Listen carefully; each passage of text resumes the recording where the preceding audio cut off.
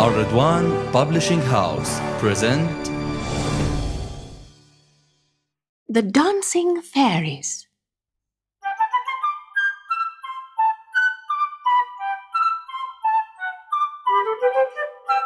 Once upon a time, on the Swedish island of Gurf, there lived a servant called Little Anders.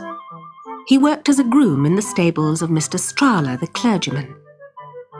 Now Little Anders was a dreamer.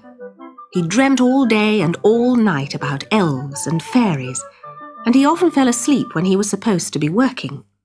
And one hot midsummer's day, he slept right through the afternoon. "Wake up, Little Anders," said his master. "It's late. Hurry down to the meadow and fetch my horse. We must lock him up safely before dark, or the fairies will whisk him away." The full midsummer moon was shining brightly by the time Little Anders reached the meadow. Suddenly he heard the strangest music from far above his head. Then, as he listened, a cloud of winged fairies sailed down a moonbeam and landed in the middle of a circle of dark grass, where they danced to the music of a fairy orchestra. Leading them was their queen, who was taller than the others and very beautiful. She wore a silver crown, and her dress sparkled with precious stones. Little Anders crept closer and closer to watch. Then the queen called out, "Stop! There's a stranger present!" The music ceased, and the dancers stood like statues. "You'd better go home," said the queen, turning to Little Anders, "or you may find yourself bewitched." "I'd rather dance with you," he replied. And no sooner had he spoken than he found himself in the middle of the fairy ring with the queen in his arms. They danced for hours. But then the queen cried out, "Stop! It's almost cockcrow. It's time we were back in fairyland." And the fairies flew off, leaving poor Anders dancing by himself.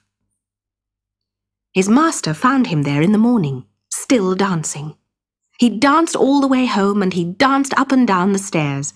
He danced all day, and he danced all night. Indeed, he danced for 3 whole days. Then, nearly a month later, on the night of the full moon, Little Anders climbed out of his window just before midnight and ran all the way to the meadow. Once again he heard the wonderful music and saw the fairy dancers sailing through the sky, led by their queen. This time she seemed more beautiful than ever. Folding their wings, they all began dancing with Anders and the queen in the center of the fairy ring. And as before, they danced happily until dawn. Then the queen said, "Stop! It's almost cockcrow and we must be off. Goodbye, Little Anders. Hurry home." "No!" shouted Anders. "This time I'm going with you." And clutching the queen's robe, he sailed with her up a moonbeam and into the sky, the other fairies following behind.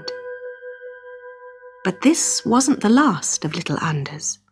Old Mr. Strahler told everyone that on midsummer nights, when the moon was full, he would see Anders dancing in the meadow. From midnight until cockcrow, circled round by all the winged creatures of fairyland, he danced in the arms of the beautiful fairy queen.